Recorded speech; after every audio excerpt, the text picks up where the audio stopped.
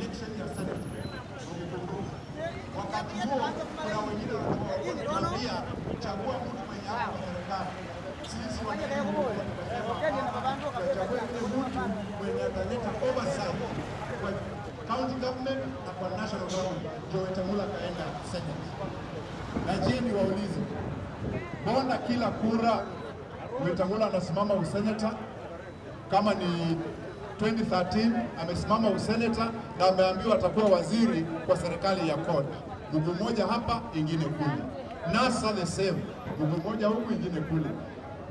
Hii ya Kenya Kwanza the same, ameambiwa atakuwa speaker wa Senate wa National Assembly, lakini bado anasimama useneta. Sasa anafikiria 2027 labda hata kuwa speaker wa National Assembly. Sasa anajitayarisha 2027 arudi kuwa senator. Sasa amechukua kibaraka yake amweke kwa hiyo kiti ili 2027 akuja achukue. Yaani anatuletea mtu ambaye ni caretaker senator. Hatutaki caretaker senator sisi. Tunataka senator kamili. Tunataka senator kamili. Omundu amenyariena kehara hunde bendara nikarambise bikere hunde wekindi. Urafikiri nini? Kehara hunde bendara na rambisa hukindi. Sawe. Efezo kubora kuri omundu otosisi. Mtu mwenye ametosha kuwa senator wetu, mwenye ako na uzoefu, mwenye ako na uwezo. Hapa Bungoma mahali tuko, mahali hospitali iko, mahali KMTC iko, sio shamba ilikuwa imenyakuliwa. Yule mtu alirudisha hiyo shamba alikuwa Wafula Wamunyinyi. Yeye ndio ako na uwezo, ako na sababu ya kutetea watu wa Bungoma. Na yeye ndio tunasema out senator wetu mwezi wa Disemba. Sasa nachukua hii nafasi nimwalike Mheshimiwa Salasya. Makofi kwa Mheshimiwa Salasya, makofi kwa Mheshimiwa Salasya. Haya. Watu wa Bungoma mjambo. Basi, mimi naitwa Peter Salasya. Mimi ni mbunge wa Mumias Constituency ana chama chetu cha DAP, na ule ambaye amekufanya nikashinda wanaume huko ni Mheshimiwa Eugene Wamalwa hapa. Wale wanaume wangefikiria kunibia kura, lakini huyu akamshikilia mkono akasema tunyorosha watu, tukawanyorosha. Lakini sasa leo hii mimi nimekuja hapa kama kijana. Na nimekuja hapa kwa sababu watu wa Bungoma, you deserve the best. Kwa sababu sisi kama chama chetu cha DAP, na mimi nataka niambie Mheshimiwa Eugene kumpigia asante sana. Kwa sababu alisema wewe Wamunyinyi lazima uende kiti cha senator. Lakini inaonekana Mungu hapo amesema, lakini time yake imefika. Alikuwa sasa ndio sasa nyinyi mmalize hiyo kazi, si ndio? Sasa hatuko tunajua atiule speaker Mheshimiwa Wetangula anakuja ku step aside, lakini the spirit of the Lord ilikuwa inaambia Mheshimiwa Eugene huyu lazima akuwe senator wa Bungoma. Sasa mimi nasema senator Wamunyinyi, si ndio? Huyu senator Wamunyinyi yeye ndio mtu ambaye alianzisha safari. Na safari ambayo alianzisha ni kuangalia mambo ya kilimo cha miwa. Na hiyo safari wakati aliacha ilibaki hapo. Sasa mimi nakuja kuwaomba watu wa Bungoma msimame na yeye aende akamalize kazi, si ndio? Lakini watu wa Bungoma mko na shida moja, ya kwamba mnaogopa mtu fulani sana hapa.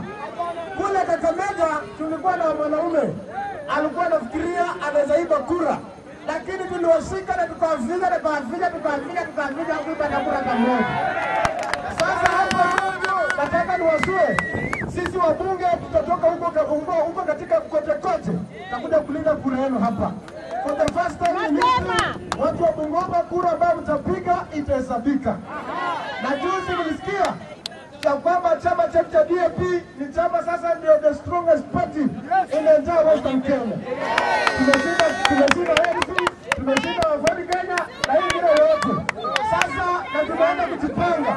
Na tunajipanga na mtu wetu ambaye atakuwa rais wetu wa 10 na rais wetu wa 6 2027 Mheshimiwa Eugene Wamalwa.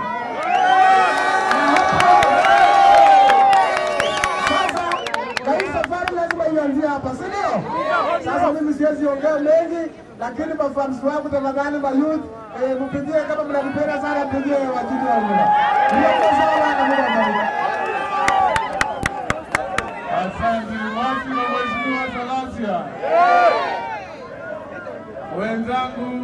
Bungoma. Umwami kiongozi wetu patron wa DAP, Mheshimiwa Eugene Wamalwa. Mheshimiwa Salasya, Mheshimiwa chairman wa ODM ambaye pia ni kiongozi katika assembly yetu ya Bungoma. Mheshimiwa Balala, Mheshimiwa Eseli, viongozi wenzangu wote walioko hapa, na nyinyi wapendwa wananchi, hamjambo? Hamjambo tena? Hamjambo. Mulembe.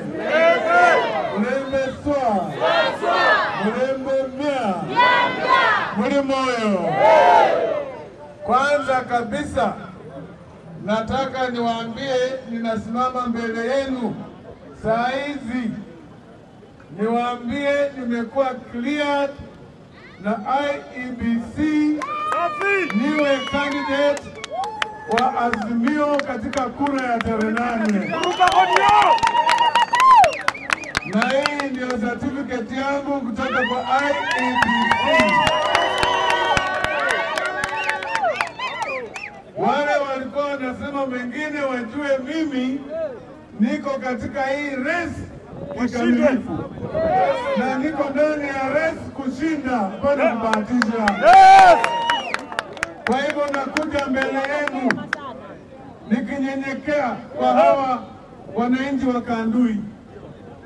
Nyinyi ndio mmenijenga. Uzoefu nilio nayo ni kwa sababu yenu. Ile experience nimepata, ile heshima nimepata, ile tunaambiwa ati mimi ndio nafaa kufanya oversight kwa sababu ya uzoefu, ukomevu, ni kwa sababu yenu. Kwa hivyo natoa shukrani kwa watu wa Kandui. Na ninawaomba na ninyenyekea mbele yenu, niwaombe msimame na mimi. Nipate hii nafasi ya kuwa senator wa Bungoma. Ndio baba. Mimi nataka kuhakikishia. Sikuji hapa kuomba ili nizuie maendeleo katika kaunti ya Bungoma. Nataka kumwambia Lusaka, ikiwa yeye na vile nyinyi mnajua amasindikisha Mheshimiwa Wafula Wamunyinyi kwenda kupeana makaratasi, anamshika mkono, anamtembeza, anamuombea kura, atampigia kura. Je, niambie, Wafula Wamunyinyi anaweza kufanyia oversight? Anaweza kufanyia oversight? Kwa sababu yeye anamtembeza. Huyo mwingine Mheshimiwa Mwambu ako katika hiyo mrengo ya Kenya Kwanza. Napiga tu anguke huko. Wao wote wako nyumba moja. Can they oversight themselves? No. Hawawezi kujikosoa wenyewe kwa sababu ni nyumba moja. Ni kama mama na bibi na mtoto. Hao ni kitu kimoja. Can they oversight themselves? No. Ndio ninasema, na waomba nyinyi tafadhali mkubali, mtembee, muniombee, mueleze wengine katika kaunti ya Bungoma kwamba mimi nimekuwa kiongozi mzuri katika kaunti yetu, katika constituency ya Kandui, na mimi ndio nafaa kuwa senator wetu wa hapa Bungoma, kwa sababu nimeidhinishwa. Kwa sababu nimeidhinishwa. Nyinyi mnajua wakati nilikuwa mbunge, nilisukuma mpaka bill ya sukari, sugar bill, ikapita katika assembly Nairobi. Ilipoenda katika Senate, ikakwama huko kwa sababu mbalimbali. Pengine ilikuwa ni mipango ya Mwenyezi Mungu kwamba mimi mwenyewe nitaenda katika Senate kuamua hiyo bill ya miwa ili wakulima wa miwa wafaidike. Mula baba, mula. Ninawaambia nikienda huko, ajenda yangu nipitishe hiyo bill, sugar bill. Ndio baba. Ajenda yangu nihakikishe wakulima wa miwa wanalipa pesa yao. Ndio baba. Ajenda yangu nihakikishe Nzoia haitauzwa. Nzoia wao walisema wakifanya kampeni, walisema wanaenda kuleta mashini mpya, wanaenda kuleta factory mpya, watahakikisha wanamaliza shida ya Nzoia. walipoingia wanatangaza kwamba wanaenda kuuza mtoni. Washindwe!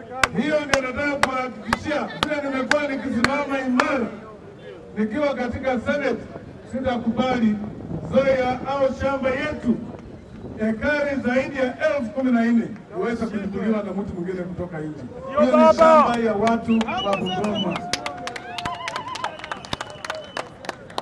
Nataka pia niwahakikishie, nitajaribu niwezavyo kuunganisha jamii ya Bungoma, watu wa Bungoma wote, viongozi na wananchi, ili tushirikiane pamoja tuendeleze kaunti yetu iende mbele. Nitatumia experience yangu kwa manufaa ya maendeleo katika Bungoma. Na ndio ninawaomba nyinyi enyewe bakandui, enyewe mumuhusiezi, leo tauni muno, wamenyafwezi, wakati yote nimekuwa kiongozi, na waomba mtembee na mimi.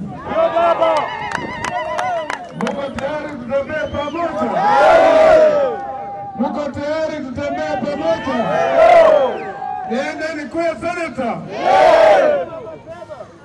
Mimi nasema asanti, tutembee pamoja, tufanye hiyo kazi. Kuna mambo ambayo nikimalizia, leta waziri. Kuna mambo ambayo inahitaji watu walio na record ya kuzungumza bila uoga.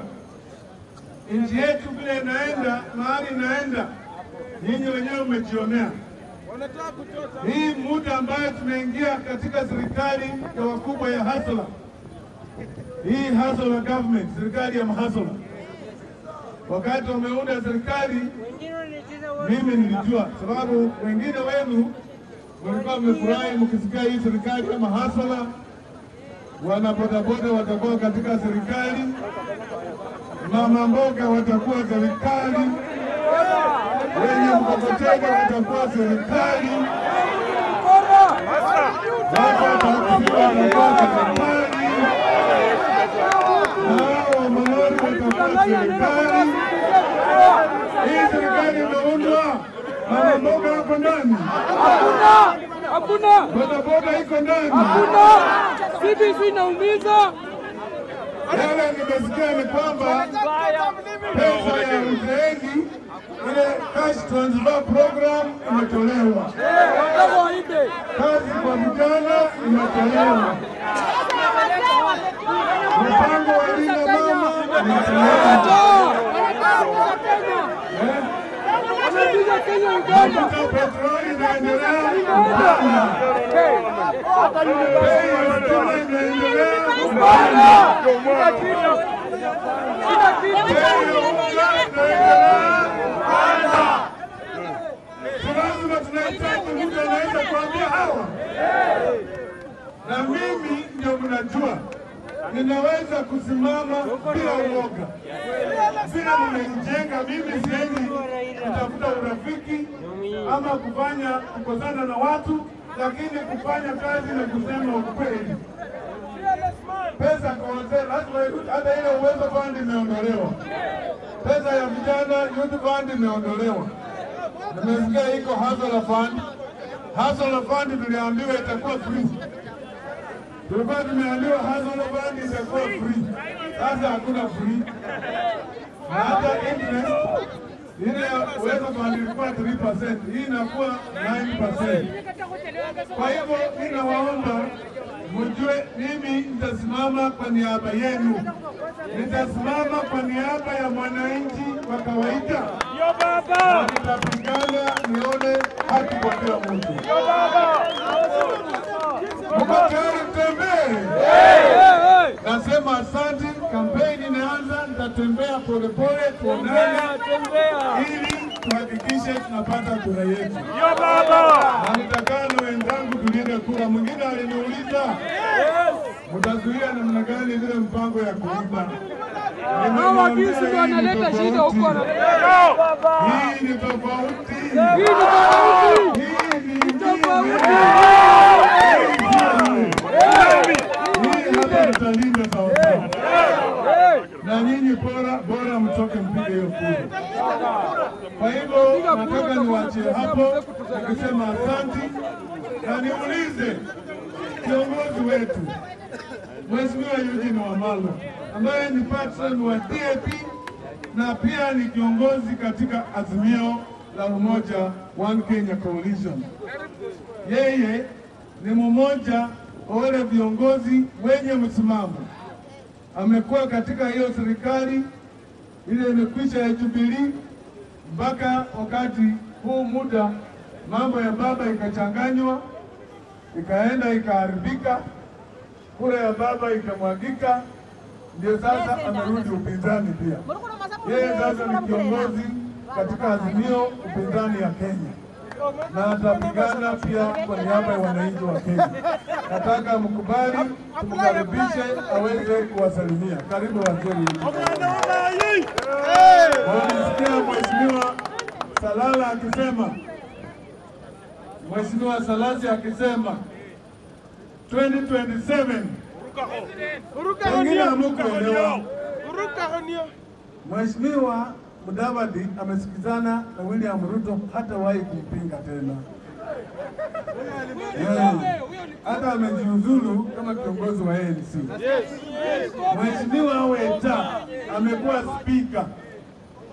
spika miaka 10, anasimamia hiyo bunge mambo ya standing order, akisaidia wabunge waunde sheria.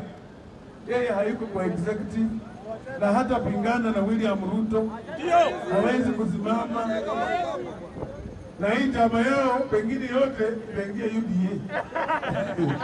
Sasa matumaini yetu tukienda mbele ni DAP. Na kiongozi wa DAP ni nani? Mimi tukiwa na patron wetu Eugene Wamalwa. Na yeye ndiye ametangaza atasimama urais.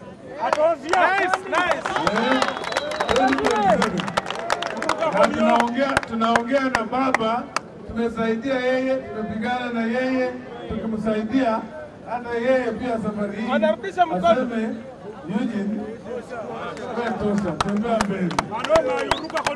Mheshimiwa Eugene Wamalwa. Bungoma mulembe. Mulembe swa. Mulembe mia. Mulembe te. Muli moyo. Mwehoele Senata Wamunyinyi. Tarehe 8 mara mwekura. Hebu nione mikono mnaosema Wamunyinyi ndio senata ajaye. Sisi kwanza tuko hapa ku confirm ya kwamba certificate hii imepeanwa kwa Wamunyinyi leo, na nataka niwasomee inasema nini. I, race.Peter, the returning officer for Bungoma County, do hereby certify Atanas Nisiko Wafula Wamunyinyi invalidly registered as in the county Senate race of 8th of December. Hii ni idhini ya Wamunyinyi kusimama useneta. Mnakubali asimame useneta? Mumeupa ruhusa kampeni?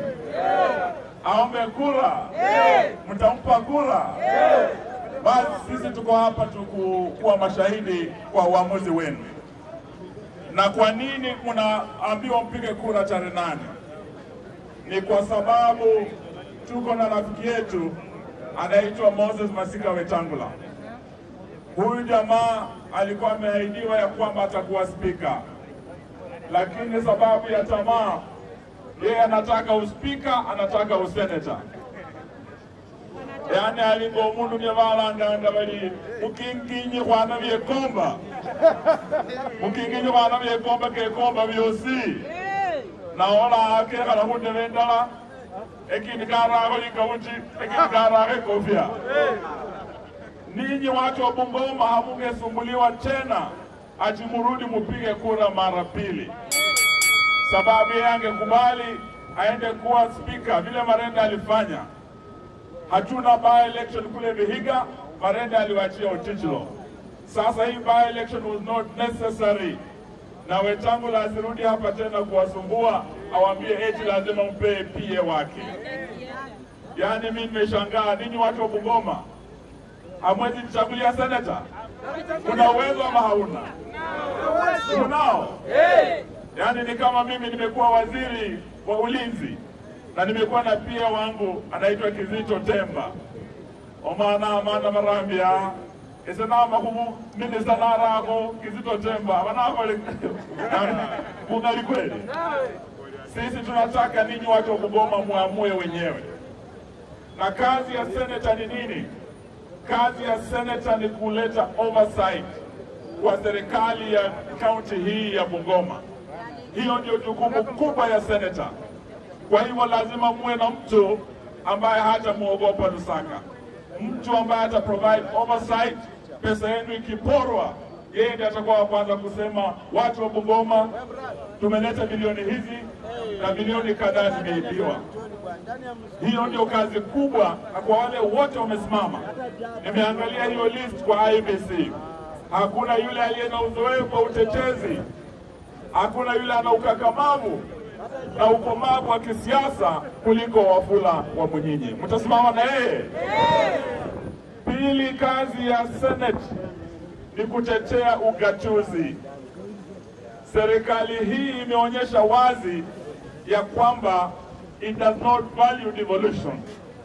Kwa mara ya kwanza baada ya miaka 10 sisi kuwa na ugatuzi. Hii ndio serikali ya kwanza imeondoa wizara ya ugatuzi.